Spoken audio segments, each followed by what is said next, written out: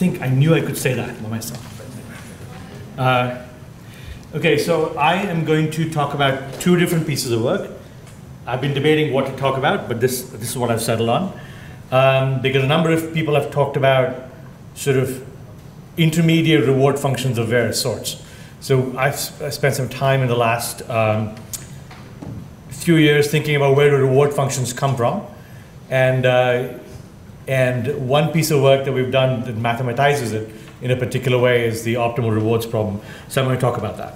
Okay, so we all seen this diagram many times by now. You have an autonomous agent. This is a usual reinforcement learning diagram in which the reward comes from the environment, from the critic and the environment. Okay, and the agent's purpose is to act so as to maximize the expected discounted sum of rewards over some time horizon, right? This is the usual problem, the usual reinforcement learning setting.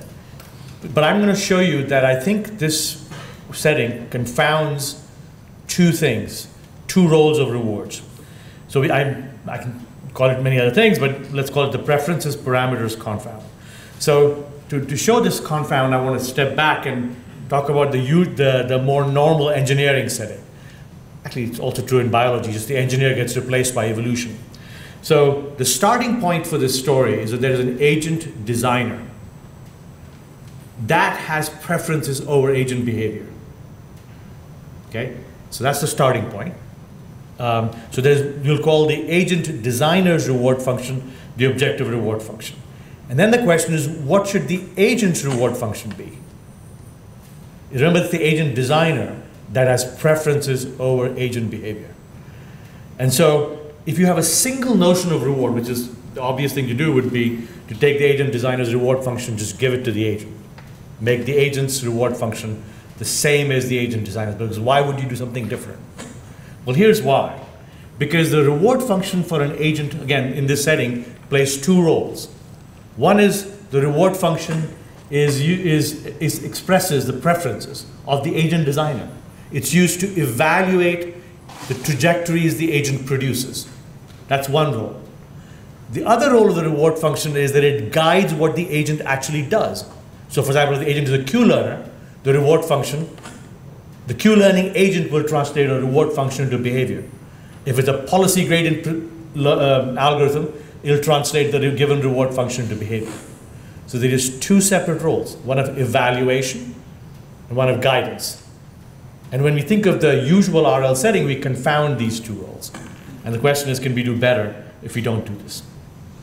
That's what I'm going to try to show. So the revised view of the agent is now the following. The diagram on your left is the usual RL diagram, and there's a new diagram, which is to the right, which is where there is a notion of a reward function that's internal to the agent, that's built into the agent. So presumably evolution reached into our brains and built a reward function where the evolutionary reward function is the usual fitness function. Okay, so let's formalize this problem, which we'll call the optimal reward problem. So now there are two reward functions. There's a given reward function, which is the objective reward function, I'm going to call R sub O. And then a choice of a reward function I'll call R sub I for the internal reward function, or intrinsic reward function. So what's an agent? An agent is just some function G in this mathematization that has some parameters theta that maps a given reward R sub I into behavior. So if I can get my cursor to work. So you put the agent in an environment and you get a trajectory. The trajectory or interaction is H.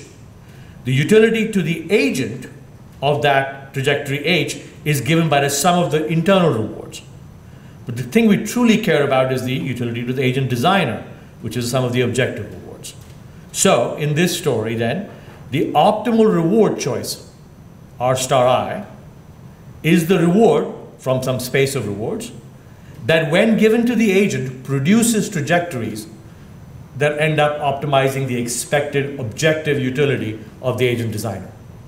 Okay, so this is the optimal reward problem. It sets up a problem that says whatever the agent is. So one really nice thing about this way of thinking about the reward problem versus many other ways of thinking about reward problem, right? So shaping people think about reward problem. Inverse reinforcement learning, people think about where do rewards come from. So there are all these many different ways of thinking about sort of how the, where do rewards could come from. One nice aspect of this is that the agent and its limitations are part of the optimization problem. Right? In fact, the objective reward should be the optimal reward if the agent was somehow unbounded in capacity.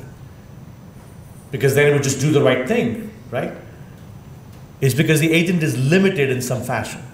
Limited computationally, limited representationally, limited in the amount of observations it can get, things of that sort, which make this optimal reward choice different than the objective reward. Okay, so that's just a setup. And now I'm just going to show you a couple of quick results in this setup, just to whet your appetite. There are more papers on this where we've pursued this line of thinking, and you can read more about it. So here's a very, very simple, I'm going to show you a toy problem and a result, and then I'm going to show you our result where we implemented this idea on learning Atari games, which is a much more complex engineering problem. So here's a very contrived problem. You have a little agent that's shown by a circle in a world in which there is fish and there is bait. It's complicated to learn to fish. You have to go pick up the bait, you have to walk it with the bait to the fish and not eat the bait along the way, and then learn to fish. So it's a much more complicated process. Or you can just eat bait, which is not as appetizing, and you get a small amount of reward. So in this world, we've set up the world in such a way that you can quickly learn how to eat the bait, or you can spend more time learning how to use the bait to catch fish, which is much more appealing. Okay, so here's a figure. In this figure, I'm showing you agent's lifetime on the horizon. So this should not really be plotted as a line. It should be plotted as points. Each point on the horizontal, on the x-axis, is an agent that lives only up to that point of time. So here's an agent that lives, I can't really read these numbers, 4,500 time steps. Here's an agent that lives 4,000 time step, and so on. Okay, and what I'm showing you on the y-axis is the average reward per time step that the agent gets. And let's focus on the blue axis, the blue curve for a minute. The blue curve has several interesting points. Here is the lifetime needed to begin to eat fish. This is complicated. Okay, let me do it this way. Let's look at the upper knee, this one. If I just gave the agent the objective reward, fish is worth 1, eating bait is worth 0.04, whatever the numbers were, and I let it do Q-learning for that lifespan, the agent has to at least live up to this lifetime in order to learn to fish, to begin to gain that ability to exploit the fish. And that's the difference between the slow eating bait and then faster ramp up with eating fish. If you optimize the reward function, this knee can happen much earlier. Okay, so that's the point. So let me just show you pictorially. If the agent has a very short lifespan, the optimal reward says basically the red reward is the reward for eating bait, internal reward, and the blue reward is the reward for eating fish internally. And if the agent has a very short lifespan, all you have to do is, because you almost never get to eating fish, is you have to make the bait slightly rewarding. It doesn't really matter what reward you give fish. If the agent lives longer than this many steps, then it becomes particularly important to actually punish eating fish. Because you don't want the agent to get distracted if it happens to occasionally eat fish. It really doesn't have enough time to learn to do that effectively. And so the optimal reward says, eating bait is great, eating fish is really bad. It's only after a certain further amount of time where it becomes possible to really have a long enough life to learn to eat fish properly, and then it becomes more like the objective reward. Okay, so I know I'm going very quickly through this, but just to show you how optimal reward the optimal choice of reward depends on this agent bound. What is the agent bound in this instance? The amount of learning time it has. Sorry, amount of lifetime it has. The shorter the lifespan, in this case, the objective reward becomes, in fact, the opposite, has the opposite polarity to the objective reward. The internal reward has the opposite polarity to the objective reward. Okay. So the overall story is the following. You know, if you have an unbounded agent and you just give it the objective reward, it'll achieve a certain amount of value. If you have a bounded agent, like a limited lifetime agent or a shadow planner or whatever the bound is, and you give it the objective reward, or the confounded reward in other words, it has a much lower performance. If you optimize the reward, you can make up the difference. So optimizing reward mitigates agent bounds is a way of saying this, right?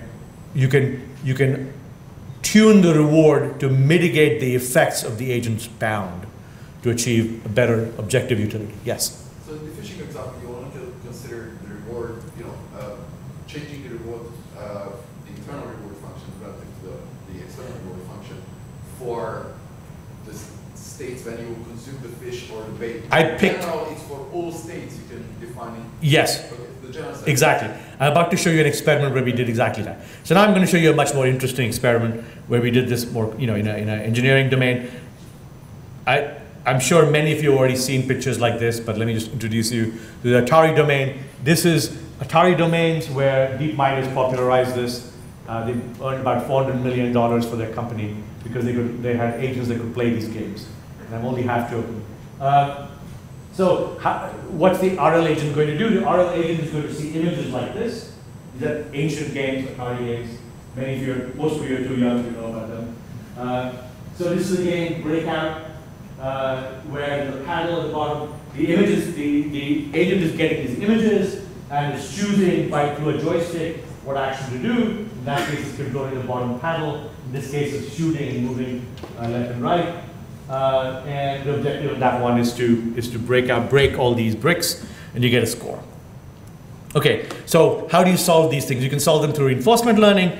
The algorithm I'm going to talk about is the algorithm called UCT. The way UCT, it's a state-of-the-art game, one of the state-of-the-art game-playing algorithms. It's basically a look-ahead search. So you generate trajectories in somewhat slightly clever way. That's not really important here, which has two parameters.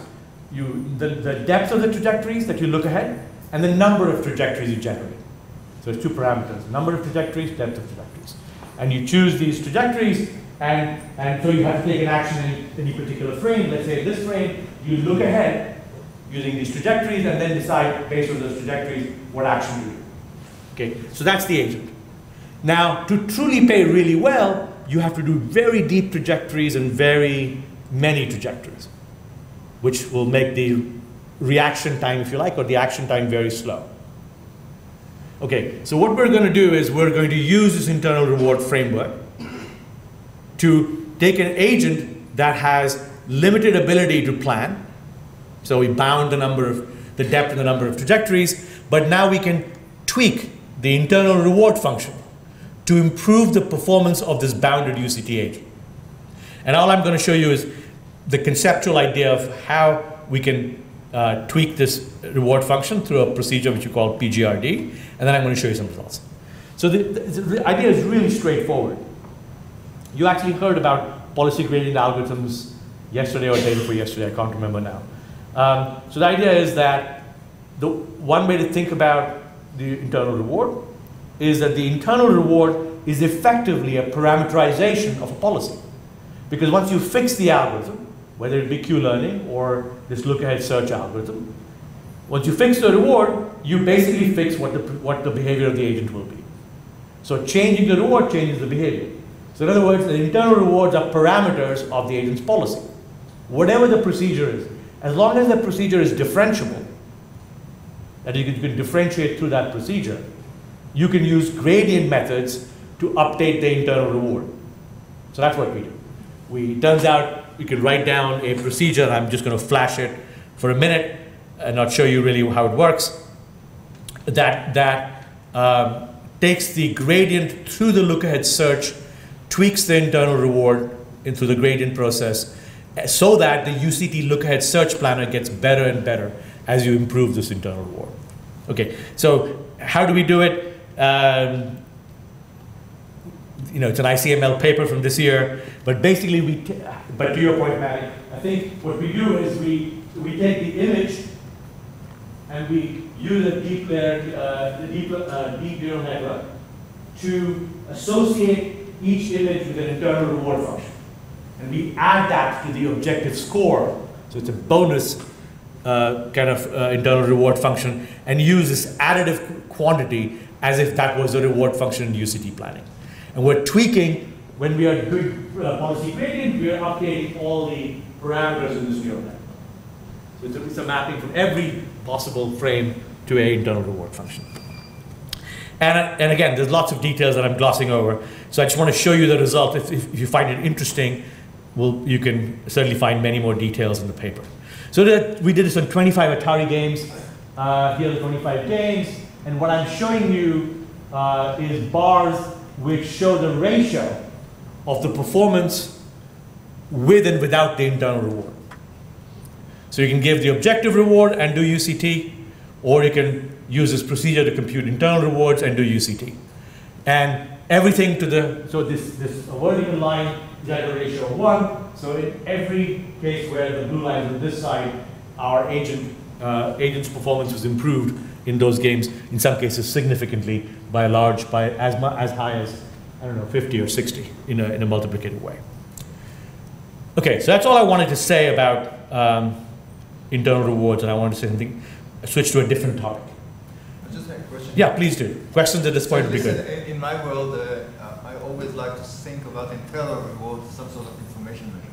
I mean, how much, what you estimate the future is going to be based on your current knowledge.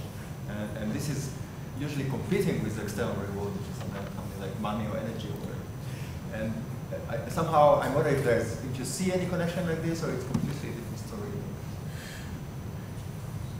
So the story that at least I'm saying, and I think there must be a connection at some deeper level, and we can spend a few minutes on it if you like. Story I'm saying is, think of the agent as a procedure for converting these numbers, this function, this internal reward function, into behavior. Now, it could be a learning algorithm, it could be a planning algorithm, it could be whatever the algorithm is. If it's a reinforcement learning algorithm, its behavior is at least influenced by the reward function. So now the question is, in this separation we've done between the objective reward, not between state estimation and control, between the objective reward and the internal reward, that sets up an optimization problem.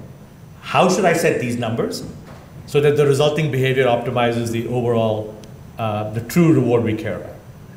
So, but I think to your point, that I think the way to connect it to your point is that, as I was trying to make the claim, that what these internal rewards are going to do are going to mitigate some kind of limitation the agent has.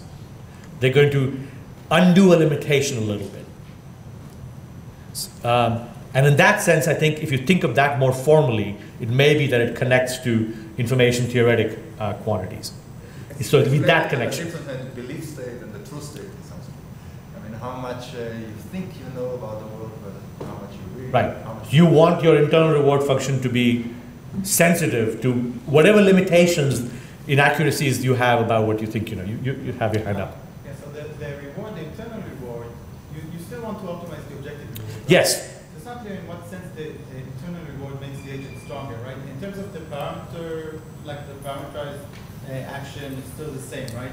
So does it help in terms of optimization, like overcoming local optima, or what do you think? So let me give you a more concrete example. So we did a little toy world, and I should have put pictures of that, in which, let's say the reward, so you're planning, you're looking ahead. But let's imagine your look ahead is not deep enough to encounter the true sources of reward. So let's say, picture in your head a rat in a maze, there is cheese at some place, the rat's planning, and it can't look deep enough in this model understanding of the world that it knows what to do to get to the cheese. So now the planner is just going to fail, right? Because it never sees the cheese, so everything looks boring, and it could behave randomly. This is the objective reward, if I gave it the objective reward. Now imagine you can give it an internal reward that says, it's good to go to places you haven't been to. I'm making up an internal reward, right? So now what the rat will do is it'll at least try to go to places, they'll have this internal intrinsic motivation to explore, which is more likely to lead it towards cheese than otherwise. As an example. But if the learning algorithm is optimal, then that Ah. wouldn't happen, right? So it's something about the algorithm. Yes, this is it's exactly right, which is why I'm saying this view treats the algorithm as given and fixed. It's crucial. Suboptimal. But that's always the case. It's only in theoreticians' heads that the algorithms are not suboptimal, right? Yes? Can you see the very concept of computing a value function as an instantiation of this idea that essentially, you say that, okay, what should be my internal reward if I want the greedy algorithm Yes. to perform value? Yes. I want to compute a value. Yes. So that's right. So exactly right. So suppose I had a one-step, it had no look-ahead algorithms, then or greedy algorithms. Then the optimal internal reward would be the value function, which of course is the entire computation. So we don't want to be in that situation, right? I'm in the intermediate situation where I'm not being greedy, right? Right. Any other questions? How much time do I have? Sorry. No, I don't have time because but I just want to I want to know how much time do I have. 20 minutes. Okay. I was wondering if you said that how the reward function depends on the lifetime. So in that setting, the agent bound was a lifetime bound, and the agents were learning agents. So the shorter the lifetime. But you can consider making the case where the lifetime depends on the amount of reward they received. Yes, that would be a different. So we have done some experiments where we do the evolutionary story computationally, where those sorts of things play a role. We've also done some experiments where, to your point, where it's the belief state estimation that's limited. And then how do you use internal rewards to mitigate that? But I think, again, going back to your point, this is a view where we're not allowed to change the algorithm. We're assuming somehow that the algorithm is fixed. It's somehow suboptimal and fixed, and we get to change. The only thing we get to change is the reward function. So I don't know what more to say about your case. But we did do some of that work in the evolutionary setting. Okay, so now I'm going to talk about something completely different. But I want to connect to some of the neuroscience people, not at the level of results, of the kind of recording results, but at the level of architecture. One of the really fascinating things that's happening in the world of deep reinforcement learning right now is that we're beginning to explore architectures that are very much architectures that neuroscientists and cognitive architecture people study. So I'm going to take a domain, the domain of Minecraft, and I'm going to show you some problems in which we explore architectures of the sort that I think are intuitively sensible to people who think about brain architectures. Okay, so I'm going to skip this. I'm just going to show you the domain first. This is all about why deep reinforcement learning is so exciting. If you want me to tell you about that, you can ask me about it. So why Minecraft? How many of you know what Minecraft is?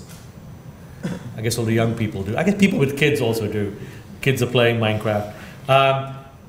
So the nice thing on Minecraft, it's open source right now, and we can design our own domains. The thing I'm most interested in is I'm interested in domains in which I can control the amount of partial observability the agent has and the amount of generalization it needs to do to larger and different versions of the domain. I'll show examples in a minute. The other really interesting thing about Minecraft is that it has this interaction of active perception and active use of memory. So in Minecraft, the agent is a first-person view. It can look up, look down, look this way, look that way, and it sees where it's facing. So it can deal with incomplete information by looking for things, by looking at things.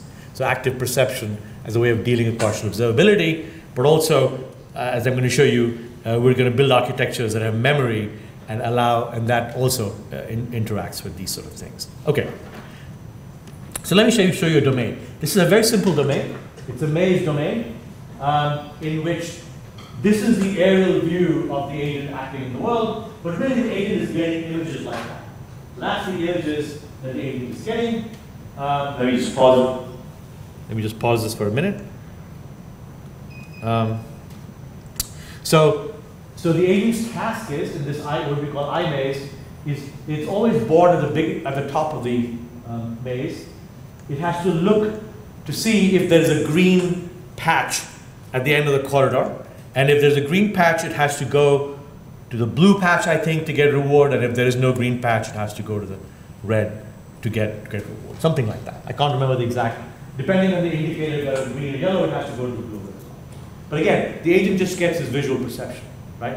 So it has to somehow deal with the fact that it can't always see, as it moves down the corridor, whether it was a green patch or a yellow patch.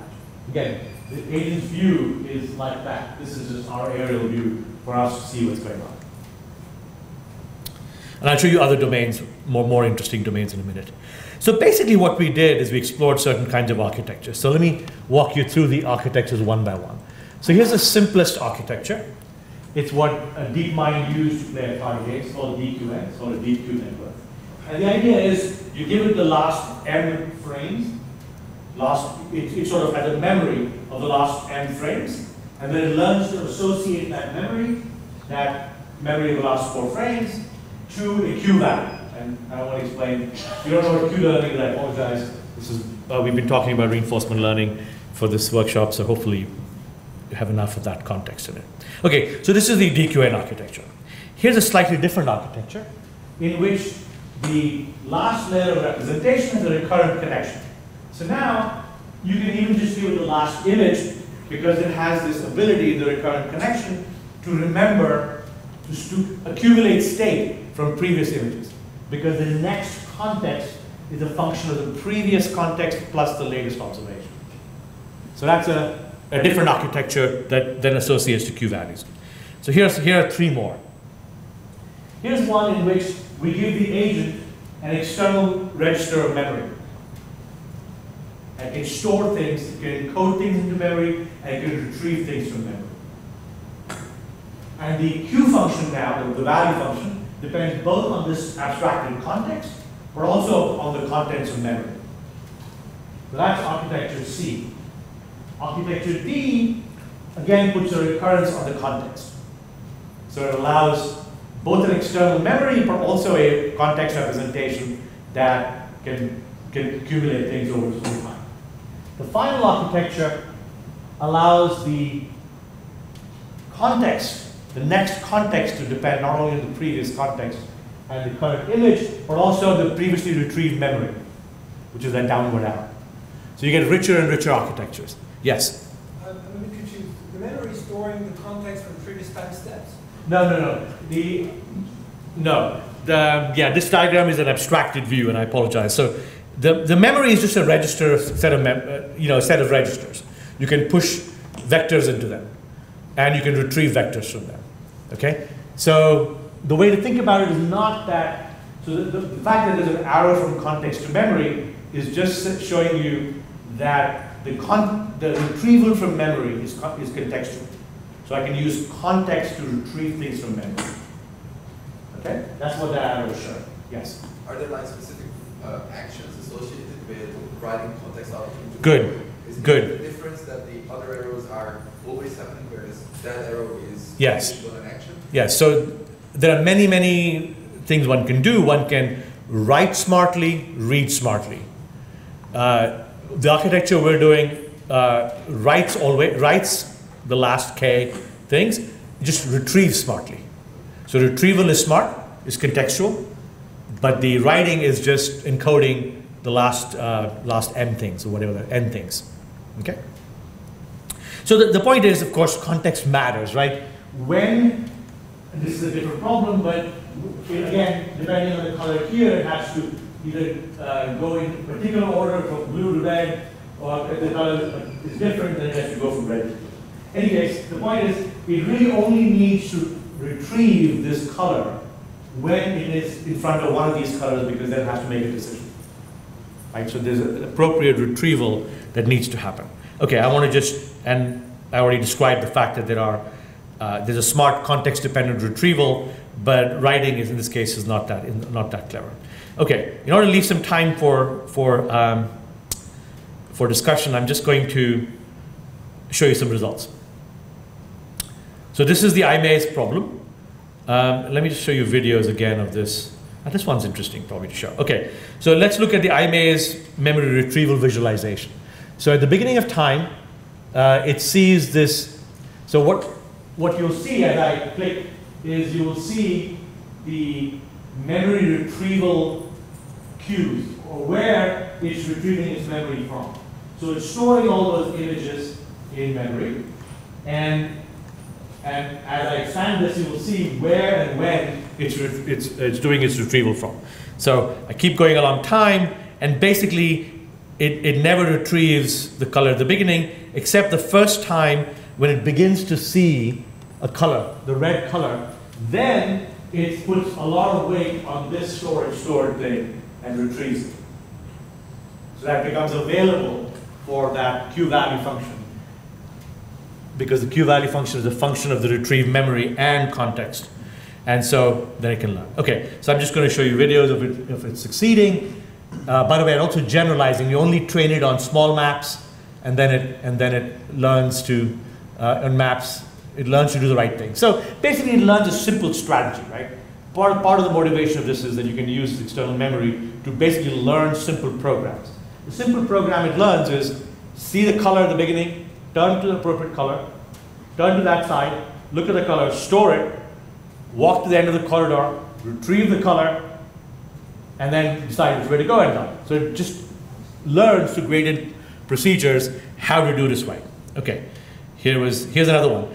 This is a domain in which there are two rooms, the agent is born in the middle, and it has to, if the room has the same patterns, then it should go to the red. I think if the room has different patterns, go to blue. So this is actually a pretty complicated task in some ways. I'm going to show you it working. Basically what it does is it looks at both the rooms. It doesn't have to enter the rooms.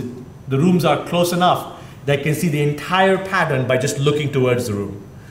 And it has to do this computation inside its memory, using its memory. Are those two patterns the same or not? When it gets to the end of the corridor, it has to use that ability to go to the red or the blue. And it basically learns to do that. And we did more complicated random mazes, and it learns a pretty general strategy. Okay, I'm going to stop with this. And here's just, I'm going to let this visualization show and let you ask questions. So the point of this second part of the talk, let me connect it to other themes that people have been talking about. So one of the themes that has been around is what is state estimation. You get a sequence of observations, how do you estimate state? So in reinforcement learning, there are three ways of thinking about estimating state. And you saw examples of at least two of them in this last piece of work. One is what, say, the Atari game people did. Just take the last k images, last k observations, treat them as state. So that's basically you're assuming the word is the kth order Markov process. It's not likely to be true. Turns out in many Atari games, actually it is true, because all it is you need 2 frames to detect velocity, to detect direction of movement. So like example, breakout is basically second order Markov. But it's a pretty standard thing to do. You assume the last k observations were state. That's one approach. The other approach is this recurrent neural net approach, where you build up a representation of state through some sort of function of history, where the next context is a function of the previous context of the latest observation. Right? That's a simple kind of, and you learn that mapping, and that becomes your representation of state. A third one, which is much more complicated, which people rarely use, is to do the belief state calculation. That's only done in toy problems. Almost no one does that in any real world problem. Those are the 3 classes of approaches that most people know about. There's actually a 4th class, which has to do with predictive state representations. But that's much more complicated to explain, and I won't do that. But probably it connects most deeply to stuff that Kali thinks about. So I want to just at least connect these things. But the point of this work was to show that there's a lot of exciting things going on in deep reinforcement learning. You heard about that yesterday as well, autonomous driving. We're exploring lots of different things.